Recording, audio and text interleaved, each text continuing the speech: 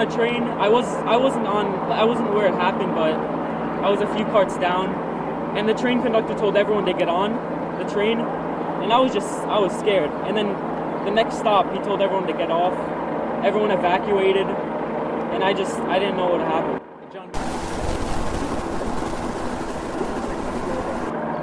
I thought someone got hit by the train because he was asking for medical assistance, but I didn't know there was a shooting. I didn't know any of this happened until after.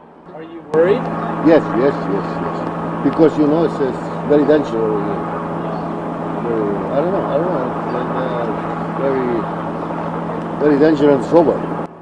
One camera per outlet, right? One camera.